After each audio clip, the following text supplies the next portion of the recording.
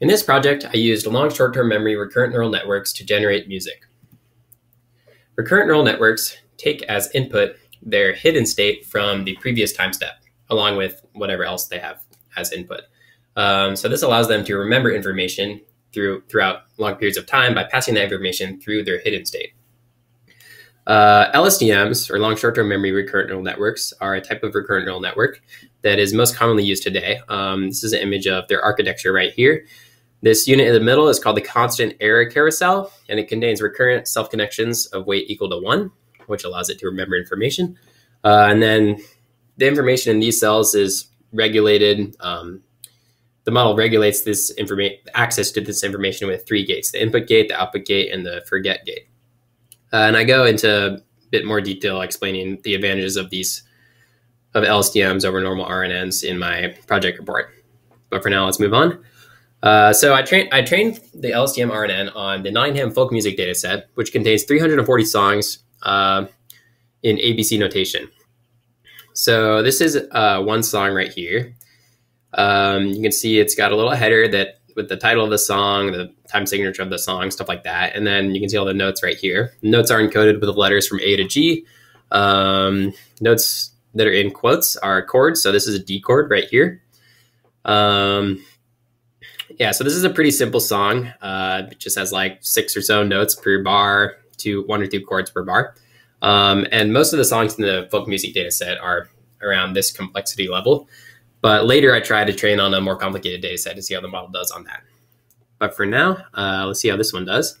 So the way the neural net works is it takes one character as input. This character is mapped to a unique table with the torch lookup table module. And then this input is passed through 1 to 3 layers of LSTM and dropout. And then the output from that sequence is passed through a linear layer to a log softmax layer, which outputs a log probability distribution over the characters. Then I train the model to predict the next character of the ABC notation file, given all the previous characters of the file. So I just pass it in one character and tell it to minimize the negative log likelihood of predicting the correct next character. And you just train it with RMS prop, like a form of gradient descent, like you normally do with neural networks. So this is a graph of the validation loss per epoch of training on the data set. I tried 3 different model sizes with 1, 2, and 3 layers. While adding a second layer made the model perform much better than just a single layer. 3 layers didn't have much of an effect beyond how well the model with 2 layers performed.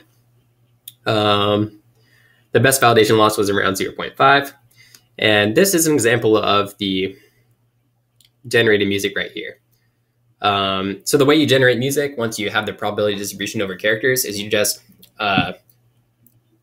feed one character into the model and tell it to predict the next character.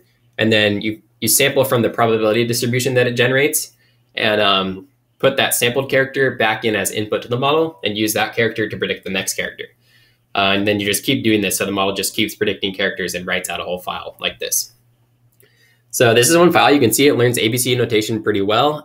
It learns the header and notes look pretty reasonable, but let's not rely on our just like looking at it right here. I'll play you a sample of the music.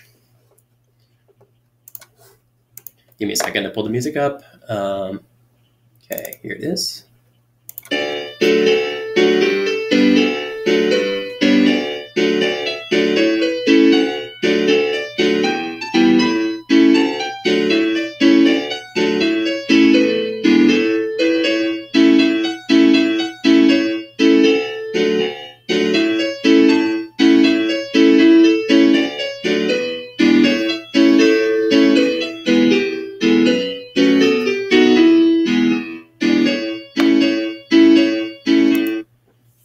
Okay, so that's probably enough for now. Sounds pretty good. It seems like the model is learning to match notes in the melody with the chords. It seems like it's learning pretty reasonable chord progressions, and it sounds pretty good. I'd say at small time scales, like 1 or 2 bars, it's almost indistinguishable from the training data, at least to my ears. So one other thing to mention is that when the when I'm using the model to generate these files, generate the music, when I'm sampling from the probability distribution, I can pass in a temperature argument to the model to affect how the model samples from the probability distribution. Basically, what I do is I divide the log probabilities that the model generates by a temperature value. And so if the temperature value is less than 1, then this skews the probability distribution towards more likely characters and away from less likely characters. So in the limit, as the temperature goes to 0, the model will always choose the most likely character. Whereas normally it's actually sampling from the probability distribution that it generates. And then if you give it a temperature greater than 1, it's like making less likely characters more likely and making more likely characters less likely. So I'll show you a couple different examples of different temperatures.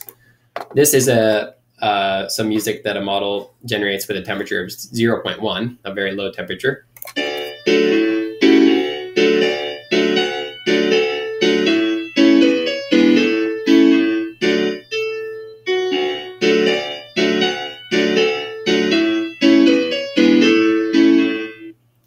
So it sounds pretty good, but it turns out that the model just keeps generating that song over and over again. It doesn't generate any other song. So that is the song that the model thinks is the most likely.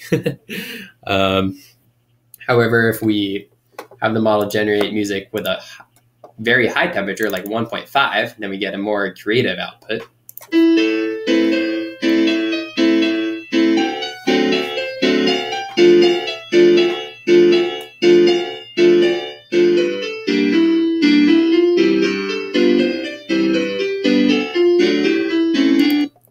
So that sounds pretty interesting, but you can tell it's a little bit sketchier. It's playing notes that sound a little bit off occasionally. Moving on, since that worked pretty well, I decided to try a more complicated data set. I found a data set with over 1,000 songs of all different genres. So like the Beatles, like holiday music, video game soundtracks, stuff like that. One of them is depicted here. So one major difference of this data set is that instead of just encoding the name of the chord, it actually encodes the whole chord as a note, as like each note of the chords. So you can see here, all these notes within this bracket are a single chord. They're all played at the same time. And the same with this set over here. So notes within brackets are played at the same time. So that automatically makes the data set quite a bit more complicated. So I first tried training a model with 3 layers at a hidden size of 512 on this data set. And it didn't really work that well. So I tried a larger model, but that didn't improve the results at all. So I graphed the validation loss curve here. You can see it evens out at about like 0.9. And this is a little excerpt of what the model generates here. Let's listen to it.